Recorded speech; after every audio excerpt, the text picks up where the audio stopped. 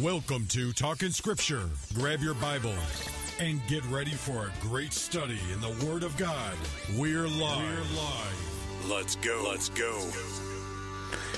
Hey everybody, welcome to Talking Scripture tonight. My name is Gary, and I'm so thankful that you're joining me here tonight as I'm coming to you live from the foothills of the Great Smoky Mountains here in East Tennessee. And I don't know what happened on the last broadcast, so we're starting all over again.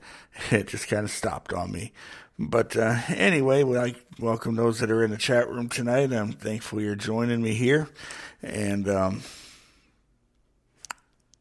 thankful you're joining me here, and I want to welcome you to the broadcast. Tonight we're going to talk on the subject of revival, true revival. And, of course, revival is something you hear a lot of in churches and in the Christian circle if you belong to many groups on Facebook and whatnot. And a lot of times revival is centered around a series of meetings and things in our church. And made me wonder if that's what God really intended, or if he wanted something a little bit deeper. And that's what we're going to talk about tonight. We'll be in the book of 2 Chronicles, chapter number 7, and many of you probably know where I'm going with that here in just a few seconds. But my mind works in a weird kind of way sometimes, and I started thinking about revival, and I started thinking about the way we live our life, if revival could be an everyday part of our life, which I think it can. We'll talk about it here again in a minute. And then I started thinking, well, how exactly do we use our life? How am I using my life? Am I living my life the way God intends? And way back in 1992, I know this is an old thing, but Our Daily Bread had posted how somebody had calculated the typical lifespan of 70 years, how it is spent. And here is what they came up with. Sleep can account for 23 years of our life. Work can account for 16 years of our life. TV, another 8 years. Eating, 6 years. 6 years for travel, 4.5 years for leisure. 4 years for illness. 2 years just getting dressed in the morning. And probably the saddest part here is religion takes up about a half a year of our 70 years of our life. Now, I hope that when it comes to my relationship with Jesus, my relationship with God, that equals a whole lot more than a half a year. I sure hope so. Anyway, we'll be back here in just a couple seconds with the Bible study. 2 Chronicles chapter number 7 is where we are. Stick around. I'll be right back. Don't go anywhere. We'll be right back with more Talking Scripture. Kickstart your day with Scripture Links Daily Dose of Inspiration. Live weekday mornings. Jackson's injured. Myers, grab your helmet and take Jackson's place. What? You want me to play? Well, you're on this team, aren't you? Yeah, but he's a defensive tackler. Right. That's a position we need filled. Ever notice in the average church, only a handful of people keep things going? Coach, if I play, I'll scuff my helmet and have to wash my jersey. Well, why do you think you were given those things? To warm the bench? But I might get hurt. Look what they did to Jackson. God has given each believer talents and abilities to be used to build his church and glorify him. Coach, it's been a long time since I played. I don't think I'd be very good at it. Myers, you've been in training long enough. You'll do fine. Ooh, what about Roberts? Oh, he's a much better player than I am. Why don't you send him in? Roberts is on offense, and he needs a rest. Now get in there. God has something for you to do. If you're not doing it, who's covering for you? I know. Why don't I really cheer the team from the bench? Another message from Lifeline Productions. Let's get back for our Bible study. You are listening to Talking Scripture. All right, welcome back. 2 Chronicles chapter number 7 is where we're going to be at tonight. And I'll, of course, be reading out of the King James Version like I always do. And I forgot to post on there, so if you have any, or I forgot to mention before we went to break, that if you had any prayer requests, to make sure you put them in the chat room. We'll pray again at the end of the broadcast, and if you do have any, let me know, so we could pray for those needs.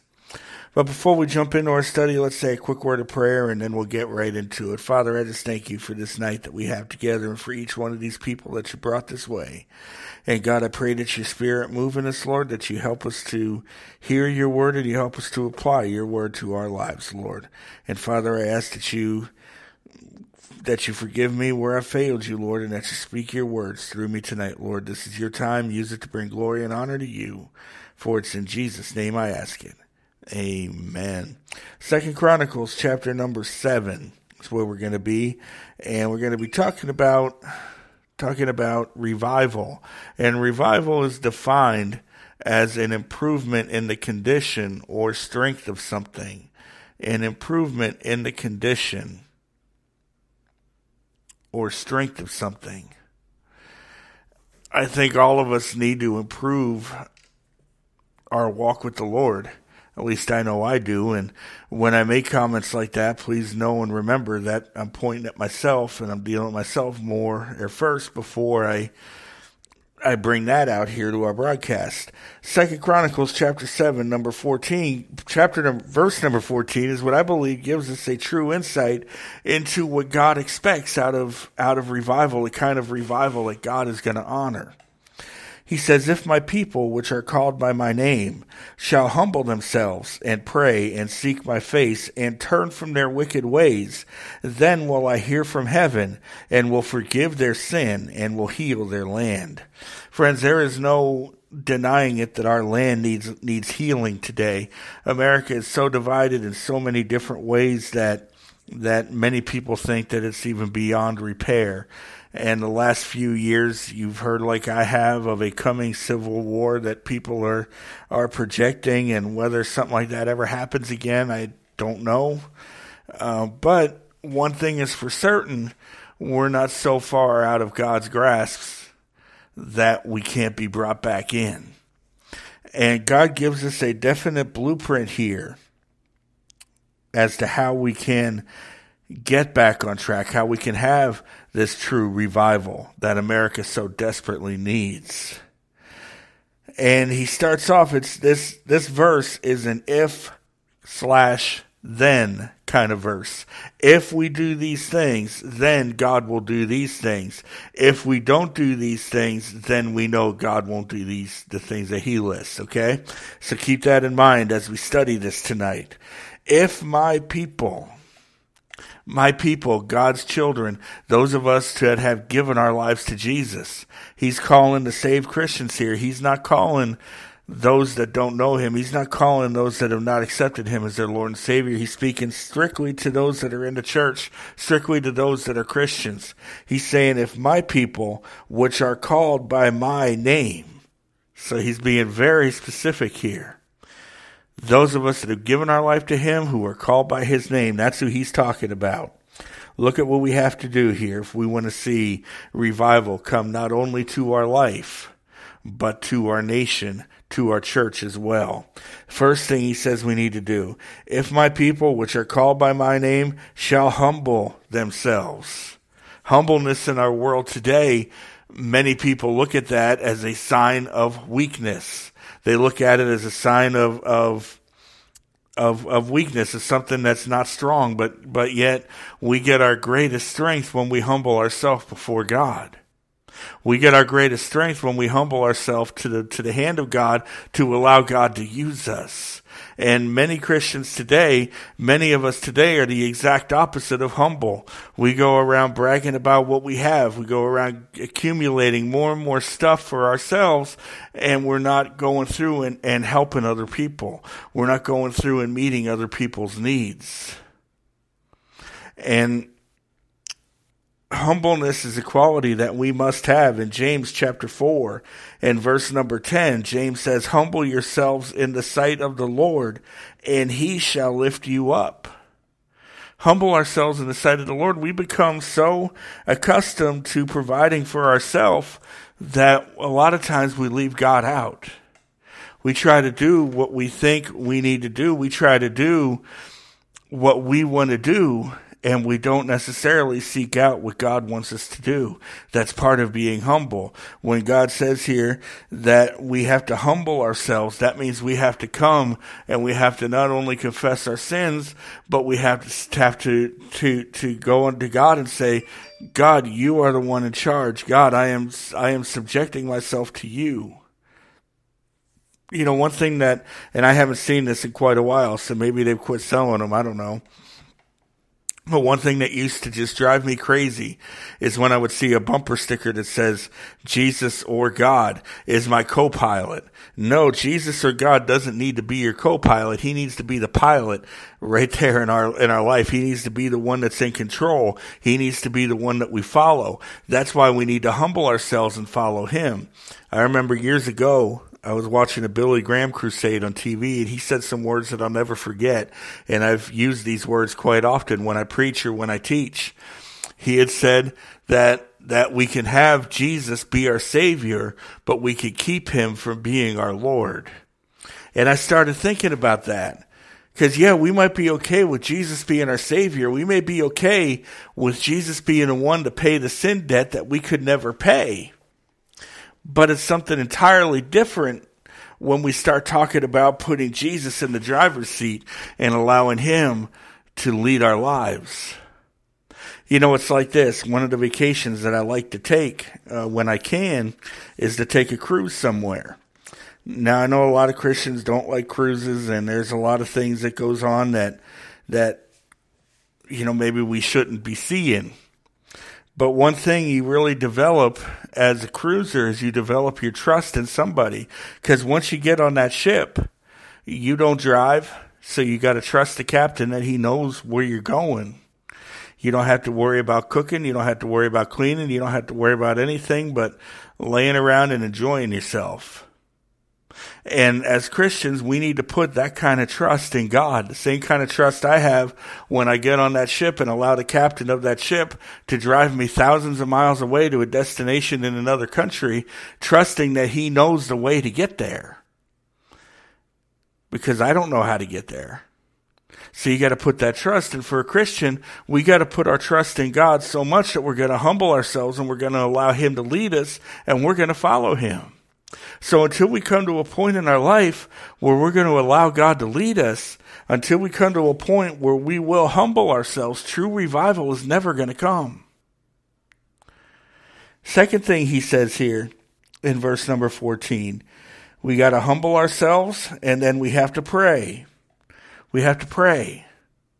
Prayer is something that should be a vital part of everybody's life. Prayer is something that should be automatic in our life.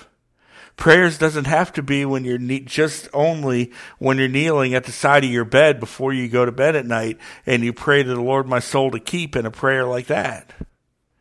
I got a 35-minute drive to work every day, each direction, and I spend time in prayer, spend time talking with God, trying to seek his face, trying to make sure that I am right with the Lord, that I'm where I need to be with the Lord, trying to make sure that he's going to bless my work life and bless my home life.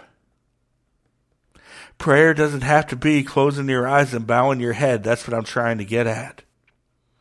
But what I'd be curious about, like with that illustration I used at the beginning of the broadcast, how many years of our life do we spend in prayer? I would be willing to bet that it would be even less than what religion is in our life, which was that half a year. I would bet it would be less than that, and what a sad situation that we be in, what a sad situation that we find ourselves in if we're neglecting those things.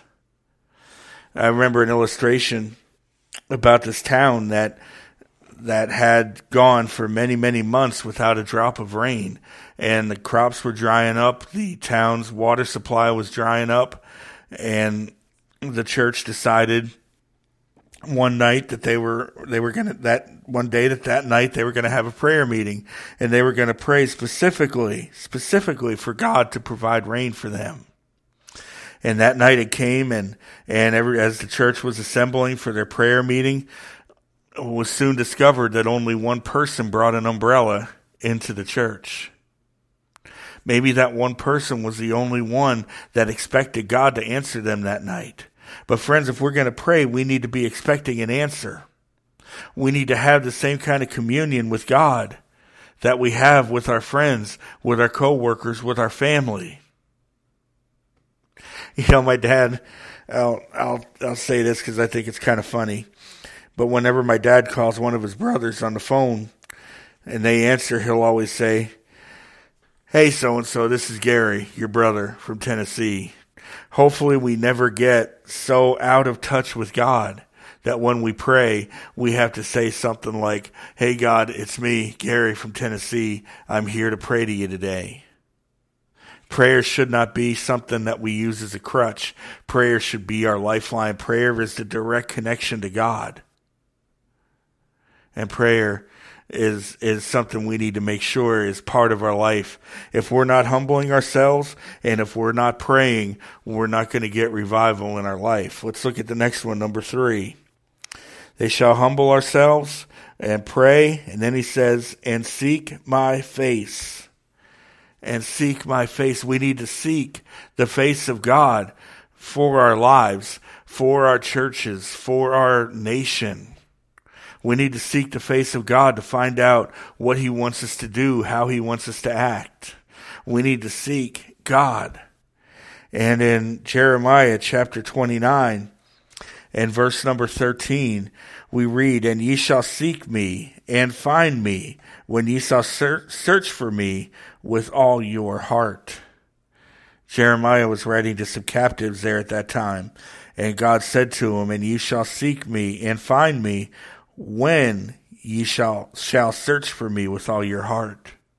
If we're not searching for God and his answers with all our heart, then we're not truly searching for God. The problem is there's too many things occupying our heart, taking up space in there that doesn't need to be there. And that's causing us to stumble and fall. That's causing us not to seek God's face. That's causing us not to wait on him. We live in a world today where everything just about could be done in an instant. You know, if I decide one day when I get up that I want to watch an old episode, let's say a 1977 episode of The Price is Right when Bob Barker was still hosting, chances are pretty good that I can go on YouTube and find an exact episode I want to watch. And we can get money at the drop of a hat by going to the ATM machine. You don't even need to stand in line at McDonald's anymore. You can put in your order on an app and have them deliver it to your car. I mean, we live in a fast-paced world. But yet God is still saying that we need to seek him with all our heart. We need to seek him. We need to search for him. We need to seek him for everything. Sometimes God gives us an answer right away when we pray to him like that, when we're seeking him. Sometimes he don't. But that doesn't mean we just go out and do what we think is right. I've done it, and it gets you in trouble. But that just means we need to seek him all the more until my will and my desire lines up with his will and his desire and his plans for my life. We need to humble ourselves. We need to pray. We need to seek his face. And finally, we need to turn from their wicked ways. We need to turn from our wicked ways. Just because we go to church doesn't mean that we don't have any wicked ways in us. You never thought about it that way, did you? Each of us probably has more wicked ways in us than we ever want to admit. And God's saying we need to turn from those things.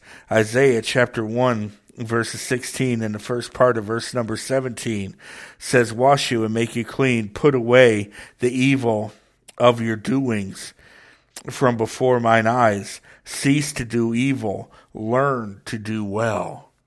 You see, we're in tune that we automatically do evil. We need to learn to do good. We need to learn to do the things of God. We need to learn to live the life God wants us to live. And if we want to have true revival in our lives and in our church and in our world today, we need to turn from our wicked ways. There's even ways that we may not even think of as being wicked that we're probably doing. But as God directs you, as you seek God's face, as you pray, and you say, God, remove any wickedness from me, you may be surprised at what he reveals that you need to remove from you. And you need to be strong enough and you need to be humble enough to make sure that you follow through with what God reveals to you. So if we want to have true revival in our world and in our lives, we first got to humble ourselves, because before we do any of these things that we just discussed, we need to make sure we humble ourselves, because it takes a humble spirit to pray. It takes a humble spirit to seek God's face for direction. It takes a humble spirit to turn from our wicked ways. If we're not going to be humble, we're not going to pray, we're not going to seek God's face, and we're not going to turn from our wicked ways. We have to be humble first and foremost. Pray and ask God to help you be the humble person that you need to be. And then if we do these things, Scripture tells us, then will I hear from heaven and will forgive their sin and will heal their land. If we do those things, humble ourselves, pray, seek his face, turn from our wicked ways, then God's going to hear our prayer. He's going to hear our cry for revival. Then he's going to hear that. He's going to forgive our sin, and he's going to heal our land. He's going to forgive the sins of the church. He's going to forgive our personal sins.